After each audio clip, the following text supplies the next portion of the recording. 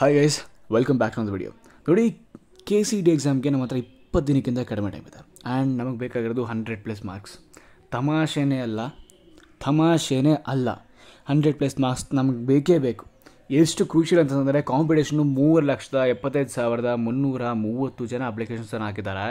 So ನಾವು ಉಡಾಫೆಗೆ 15,000 ಜನನೇ ತೊಗೊತಿಲ್ಲ ಅಂತ ಅಂದ್ಕೊಂಡ್ರು 3,60,000 ಜನ ಕಣ್ಮುಚ್ಕೊಂಡು ತೊಗೋತಾರೆ, which is direct competition to you. Okay, ತಮಾಷೆನೆಲ್ಲ 100 marks is very crucial. ನೀವು ಅದನ್ನು ತೊಗೊಳ್ಳಿಲ್ಲ ಅಂತಂದರೆ ನಿಮ್ಮ ರ್ಯಾಂಕು ಬೇರೆ ಹೊಡ್ಸ್ಕೊಂಡ್ಬಿಡುತ್ತೆ ಆ್ಯಂಡ್ ಒಳ್ಳೆ ಕಾಲೇಜ್ ಸಿಗುತ್ತಿಲ್ಲ, ಲೈಫ್ ರೂಯಿನ್ ಆಗಿಬಿಡುತ್ತೆ. 20 ದಿನ ನೀವೇನೋ ಸೀರಿಯಸ್ ತೊಗೊಂಡ್ಬಿಟ್ಟು ಹೋಗ್ಬಿಟ್ರೆ, trust me guys, when I say this, you're gonna thank me at the end of your results, and then you got good rank and you get into good college, you're gonna thank me. Okay, ನೀವು ಬೇಕಾಗಿರ್ತಕ್ಕಂಥ structured ಪ್ಲ್ಯಾನನ್ನು ಒಂದು ವಿಡಿಯೋದಲ್ಲಿ discuss ಮಾಡ್ತೀನಿ. ಯಾವ ರೀತಿ ಓದಬೇಕು and ಏನೇನೋ ಓದಬೇಕು ಅಂಡ್ ಯಾವ ಥರ ಓದಬೇಕು ಅಂತ ತಿಳಿಸ್ಕೊಡ್ತೀನಿ. ಬನ್ನಿ ವಿಡಿಯೋ ಸ್ಟಾರ್ಟ್ ಮಾಡೋದಕ್ಕಿಂತ ಮುಂಚೆ ನೀವು ಚಾನಲ್ ಸಬ್ಸ್ಕ್ರೈಬ್ ಆಗಿ. ನಮ್ಮ ಇನ್ಸ್ಟಾಗ್ರಾಮ್ ಲಿಂಕ್ ನಿಮಗೆ ಡಿಸ್ಕ್ರಿಪ್ಷನ್ ಸಿಗುತ್ತೆ, follow ಮಾಡ್ಬೋದಾಗಿರುತ್ತೆ. And do not miss any videos that I upload, because ಪ್ರತಿಯೊಂದು ವಿಡಿಯೋನು ನಮ್ಮ ಲೈಫಲ್ಲಿ ಒಂದು ವ್ಯಾಲ್ಯೂನ ಆ್ಯಡ್ ಮಾಡುತ್ತೆ and you should watch and understand those things. Okay, don't waste your time. ಡೈರೆಕ್ಟಾಗಿ ವಿಡಿಯೋಗೋಣ ಬನ್ನಿ. ಅದಕ್ಕಿಂತ ಮುಂಚೆ ನಿಮ್ಗೆ ಏನಾದರೂ CET ಸಂಬಂಧಪಟ್ಟ ಹಾಗೆ ರಿಸೋರ್ಸಸ್ಸು ಏನಾದರೂ ಬೇಕು, ಸಿಲೆಬಸ್ ಬೇಕು, ಅಪ್ಡೇಟ್ಸ್ ಬೇಕು ಅಂತಂದರೆ ಎಲ್ಲೋ ಹೋಗಿ ಇಂಟರ್ನೆಟಲ್ಲಿ ಸುಮ್ಮನೆ ಹುಡ್ಕಾಡ್ಕೊಂಡು ಟೈಮ್ ವೇಸ್ಟ್ ಮಾಡಬೇಡಿ. ನಿಮ್ಗೆ ಈಸಿ ಆಗಲಿ ಅಂತಲೇ ಒಂದು ವಾಟ್ಸಪ್ ಚಾಟ್ ಬೋಟನ್ನು ಲಿಂಕನ್ನು ಡಿಸ್ಕ್ರಿಪ್ಷನ್ ಕೊಟ್ಟಿರ್ತೀನಿ, ಕಾಲೇಜ್ ಸರ್ದು. ನಿಮ್ಮ ಹತ್ರ ದುಡ್ಡು ಕೇಳಲ್ಲ, ಏನು ಕೇಳಲ್ಲ, ಇಟ್ಸ್ ಪ್ಯೂರ್ಲಿ ಇನ್ಫಾರ್ಮೇಷನ್ ಬೇಸ್ಡ್. ಶಿಸ್ತಾಗಿ ಹೋಗಿ ನಿಮ್ಮ ನೇಮ್ ಮತ್ತು ಕಾಲೇಜ್ ನೇಮ್ ಕೊಡಿ, ದ್ಯಾಟ್ಸ್ ಇಟ್. ಸೊ ಬೇಕಾಗಿರ್ತಕ್ಕಂಥ ರಿಸೋರ್ಸನ್ನು ಆಕ್ಸೆಸ್ ಮಾಡಿ. ಫಾರ್ ಎಕ್ಸಾಂಪಲ್ KCET ಸಿಲೆಬಸ್ಸನ್ನು ನಾನು ಸರ್ಚ್ ಮಾಡ್ತೀನಿ ನೋಡಿ, ಇಲ್ಲಿ I've got the KCET syllabus and ಅದನ್ನು ಇಟ್ಕೊಂಡು ನಾನು ಓದಬಹುದಾಗಿರುತ್ತೆ. ಏನು ಬೇಕು ಪ್ರತಿಯೊಂದು ಇರುತ್ತೆ, ಅಪ್ಡೇಟೆಡ್ ಆಗಿದೆ, ತಲೆಗೆ ಎಡ್ಸ್ಕೊಂಬಿಡಿ. ಓಕೆ, ಸೊ ಲಿಂಕನ್ನು ಡಿಸ್ಕ್ರಿಪ್ಷನ್ ಮತ್ತು ಪಿನ್ ಕಾಮೆಂಟಲ್ಲಿ ಕೊಟ್ಟಿರ್ತೀನಿ, ಗೋ ಚೆಕ್ ಇಟ್ ಔಟ್. ಬನ್ನಿ ಡೈರೆಕ್ಟಾಗಿ ವಿಡಿಯೋಗೆ ಹೋಗೋಣ. ನೋಡಿ, ಪ್ಲ್ಯಾನ್ ಇಸ್ ವೆರಿ ಸಿಂಪಲ್. ನಮ್ಮ ಹತ್ರ PCMP ಇದೆ. ಓಕೆ, ಇದನ್ನು ಫಸ್ಟು ಡಿಫಿಕಲ್ಟಿ ಆರ್ಡರ್ನ ಡಿಸೈಡ್ ಮಾಡೋಣ. ನನ್ನ ಪ್ರಕಾರ ತಿಳಿಸ್ಕೊಡ್ತೀನಿ ನೋಡಿ. ನನ್ನ ಪ್ರಕಾರ CETಯಲ್ಲಿ ಫಿಸಿಕ್ಸ್ ಪೇಪರ್ ಸ್ವಲ್ಪ ಡಿಫಿಕಲ್ಟ್ ಆಗಿರುತ್ತೆ, ತುಂಬ ಡಿಫಿಕಲ್ಟ್ ಆಗಿರುತ್ತೆ. ಕಂಪ್ಯಾರಿಟಿವ್ಲಿ ಕೆಮಿಸ್ಟ್ರಿ ಸ್ವಲ್ಪ ಈಸಿ ಇರುತ್ತೆ, ಕಂಪ್ಯಾರಿಟಿವ್ಲಿ ಮ್ಯಾಥ್ಸ್ ಸ್ವಲ್ಪ ಈಸಿ ಇರುತ್ತೆ, ಕಂಪ್ಯಾರಿಟಿವ್ಲಿ ಬಯಾಲಜಿ ಸ್ವಲ್ಪ ಈಸಿ ಇರುತ್ತೆ. ಅಂದರೆ ಹೀಗೆ ಡಿಕ್ರೀಸಿಂಗ್ ಆರ್ಡರ್ಲಿ ಪೇಪರ್ದು ಡಿಫಿಕಲ್ಟಿ ಕಡಿಮೆ ಆಗ್ತಾ ಬರ್ತಾ ಇರುತ್ತೆ PCMB ಸಂಬಂಧಪಟ್ಟ ಹಾಗೆ. ಸೊ ಇವಾಗ ನಾನು ಫಿಸಿಕ್ಸ್ನ ಟಾರ್ಗೆಟ್ ಮಾಡ್ತೀನಿ ಅಂತಂದರೆ ಜಾಸ್ತಿ ಎಕ್ಸ್ಪೆಕ್ಟೇಷನ್ ಬೇಡ, ಬಟ್ ಮೀಡಿಯಮ್ ಎಕ್ಸ್ಪೆಕ್ಟೇಷನು 30 to 35 ಕ್ವಶನ್ಸನ್ನು ನಾನು solve ಮಾಡಬೇಕಾಗಿರುತ್ತೆ. And I want to get so much. ನೀವು 25+ ತೆಗೆದ್ರೂ ಒಳ್ಳೆ ಸ್ಕೋರ್ ಫಿಸಿಕ್ಸಲ್ಲಿ, ತಮಾಷೆನೇ ಮಾಡ್ತಾರೆ ನಾನು.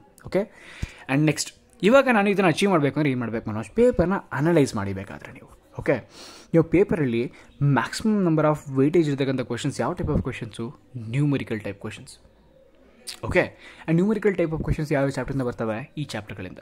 ನೋಡಿ, ನಾನು ಇದನ್ನು ಪ್ರೀವಿಯಸ್ ಇಯರ್ ಕ್ವಶನ್ ಪೇಪರ್ನ ರೆಫರ್ ಮಾಡ್ತಾ ಆ್ಯಕ್ಚುಲಿ ಕ್ರಿಯೇಟ್ ಮಾಡಿರೋದು. ಅಕಸ್ಮಾತ್ ಇದರಲ್ಲಿ ಯಾವ್ದಾದ್ರು ಔಟ್ ಆಫ್ ಸಿಲೆಬಸ್ ಆ ಚಾಪ್ಟರ್ನ ಮೆನ್ಷನ್ ಮಾಡಿದ್ರೆ ದಯವಿಟ್ಟು ಅದನ್ನು ಕಮೆಂಟ್ ಸೆಕ್ಷನ್ಗೆ ಬರೀರಿ. ಐ ಥಿಂಕ್ ನಿಮಗೆ ಗೊತ್ತೊಂದು ಅನ್ಸುತ್ತೆ. ಸೊ ನಾನು ಒಂದ್ಸತಿ ಗೋತ್ರೂ ಆಗಿದ್ದೀನಿ, ಅಕಸ್ಮಾತ್ ನಾನು ಮಿಸ್ಟೇಕ್ ಮಾಡಿದ್ರೆ ದಯವಿಟ್ಟು ಕರೆಕ್ಟ್ ಮಾಡಿ. It's gonna help others also. Okay, next strategy simple. Revise formulas daily. ನೋಡಿ, ಈ ಫಾರ್ಮುಲಾಸ್ ಏನಕ್ಕೆ ರಿವೈಸ್ ಮಾಡಬೇಕು? ನಿಮಗೆ ಯಾವುದೋ ಒಂದು ಕ್ವಶನ್ ನೋಡಿದ್ರೆ ಯಾವುದೋ ಒಂದು ಟಾಪಿಕ್ ಬಂತು, ಆ ಟಾಪಿಕ್ ಸಂಬಂಧಪಟ್ಟಾಗಿ ಯಾವ ಫಾರ್ಮುಲಾ ಯೂಸ್ ಮಾಡಬೇಕು ಅನ್ನೋದು ನಿಮಗೆ ಕರೆಕ್ಟಾಗಿ ಗೊತ್ತಾದ್ರಷ್ಟೇ you can apply that formula and solve the particular numerical. Okay, very simple. So ನೀವು ಫಸ್ಟು ಫಾರ್ಮುಲಾಸನ್ನು ಡೈಲಿ ಇದು ಮಾಡಬೇಕಾಗಿರುತ್ತೆ. ಆ್ಯಂಡ್ ಎಷ್ಟಾಗುತ್ತೆ ಅಷ್ಟು ಪ್ರೀವಿಯಸ್ ಇಯರ್ KCET ನ್ಯೂಮರಿಕಲ್ಸನ್ನು ಸಾಲ್ವ್ ಮಾಡಿ. ಆ್ಯಂಡ್ ಪ್ರಾಕ್ಟೀಸ್ ಎಷ್ಟಾಗುತ್ತೆ ಅಷ್ಟು MCQಸನ್ನು ಪ್ರಾಕ್ಟೀಸ್ ಮಾಡಿ. ಓಕೆ, ಆ್ಯಂಡ್ ತಲೆ ಕೆಡಿಸ್ಕೊಂಬಿಡಿ, ಮನೋಜ್ ಪ್ರಾಕ್ಟೀಸ್ ಮಾಡೋ ಅಂತ ಹೇಳ್ತಾ ಇದೆಯಾ. ಟೈಮ್ ಟೇಬಲ್ ಕೊಡು, ಡೆಫಿನೆಟ್ಲಿ ಟೈಮ್ ಟೇಬಲ್ನು ರೆಡಿ ಮಾಡಿದ್ದೀನಿ, ಅದನ್ನು follow ಮಾಡ್ಬೋದಾಗಿರುತ್ತೆ. If you have your own time table, that's well and good. Okay, next ಕೆಮಿಸ್ಟ್ರಿಗೆ ಬರೋದಾದರೆ, ನಾನು ನಿಮಗೆ ಫಾಸ್ಟಾಗಿ ಮಾತಾಡ್ತಿದ್ದೀನಿ ಅಂತ ಅನ್ಸಿದ್ರೆ I think you can adjust the speed of my voice there. ಅದನ್ನು ಅಡ್ಜಸ್ಟ್ ಮಾಡ್ಕೊಳ್ಳಿ. ಸ್ಪೀಡ್ ಆಗಬೇಕಾದ್ರೂ ಕೇಳಿಸ್ಕೊಳ್ಳಿ, ಇಲ್ಲ ಅಂತಂದರೆ ನಿಧಾನಕ್ಕೆ ಬೇಕಾದ್ರೆ ಕೇಳಿಸ್ಕೊಳ್ಳಿ, but you have to listen and understand. Okay, next ಕೆಮಿಸ್ಟ್ರಿಗೆ ಬರೋದಾದ್ರೆ, ಕೆಮಿಸ್ಟ್ರಿ ನಿಮಗೆ 35-40 ಮಾರ್ಕ್ಸ್ ಬೇಕಾಗಿರುತ್ತೆ. ಫಿಸಿಕಲ್ ಕೆಮಿಸ್ಟ್ರಿ, ಇನ್ಆರ್ಗ್ಯಾನಿಕ್ ಮತ್ತು ಆರ್ಗ್ಯಾನಿಕ್ ಕೆಮಿಸ್ಟ್ರಿ ಇರುತ್ತೆ.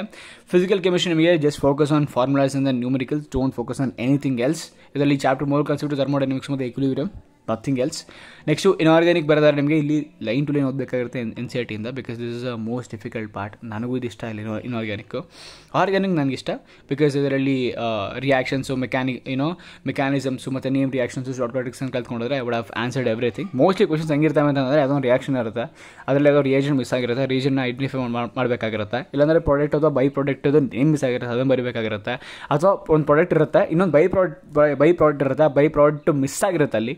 ಸೊ ನಾವು ಇರ್ತಕ್ಕಂಥ ಎಲಿಮೆಂಟ್ಸನ್ನು ನೋಡಿಕೊಂಡು ಏನು ಬೈ ಪ್ರಾಡಕ್ಟ್ ಬರ್ಬೋದು ಅಂತ ಗೆಸ್ ಮಾಡಿ actually ಬರೀಬೇಕಾಗಿರುತ್ತೆ. That's what the question like mostly will look like basically in organic chemistry. So ಇದನ್ನು ಒಂದು ಸತಿ ಶಿಸ್ತಾಗಿ ಕೂತ್ಕೊಂಡು NCERT ಪ್ರಾಕ್ಟೀಸ್ ಮಾಡಿ, ಮತ್ತು ಎಷ್ಟಾಗುತ್ತೆ MCQs ಪ್ರಾಕ್ಟೀಸ್ ಮಾಡಿ, ಮತ್ತು practice reaction based questions. Okay, next mathematics. ನೋಡಿ, ಮ್ಯಾಥಮೆಟಿಕ್ಸಲ್ಲಿ 40-50 ತೆಗೆಯೋದು ಐಡಿಯಲ್ ಕೇಸು, ಬಟ್ ಅಟ್ಲೀಸ್ಟ್ ನಾವು 35 to 40 ಅಂತೂ ಕಣ್ಣು ಮುಚ್ಕೊಂಡು ತೆಗಿಬೋದಾಗಿರುತ್ತೆ.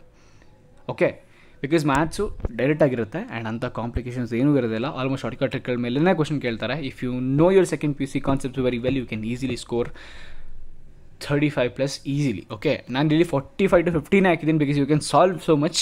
ಓಕೆ, ಸೊ ಇಲ್ಲಿ ಬೇಕಾಗಿರ್ತಕ್ಕಂಥ topics integration, differentiation, probability, vectors, matrix ಮತ್ತು ಜಿಯೋಮೆಟ್ರಿ ಬೇಸಿಕ್ಲಿ. ಆ್ಯಂಡ್ ದಿನಕ್ಕೆ ಅಟ್ಲೀಸ್ಟ್ 30 to 50 ಕ್ವೆಶನ್ ಸಾಲ್ವ್ ಮಾಡಲೇಬೇಕು. Okay, use shortcut tricks, revise important formulas ಮತ್ತು ಪ್ರಾಕ್ಟೀಸ್ ಎಷ್ಟಾಗುತ್ತೆ ಅಷ್ಟು KCET ಪ್ರಿವಿಯಸ್ ಇಯರ್ ಕ್ವಶನ್ ಪೇಪರ್ನ ಸಾಲ್ವ್ ಮಾಡಿ. Because I've seen pattern. I'm gonna tell you. ನಾನು ನಿಮಗೆ ಕಂಪೇರ್ ಮಾಡಿ ತಿಳಿಸ್ಕೊಡ್ತೀನಿ 2 ಕ್ವಶನ್ ಪೇಪರಲ್ಲಿ ಈ ಪ್ಯಾಟರ್ನ್ ಹೆಂಗೆ ರಿಪೀಟ್ ಆಗುತ್ತೆ ಆ್ಯಂಡ್ ಆ ಪ್ಯಾಟರ್ನ್ ಹೆಂಗೆ ಕ್ಯಾರಿ ಓವರ್ ಆಗ್ತಾ ಇದೆ ಅಂತ. ಓಕೆ, ನೆಕ್ಸ್ಟು ಬಯಾಲಜಿಗೆ ಬಂದರೆ simple 80% of the questions directly from NCERT and plant ಮತ್ತು ಹ್ಯೂಮನ್ ಫಿಸಿಯಾಲಜಿ, ಜೆನೆಟಿಕ್ಸು, ಎಕಾಲಜಿ ಮತ್ತು ಎವಲ್ಯೂಷನ್ ಮೇಲೆ ಕೇಳ್ತಾರೆ.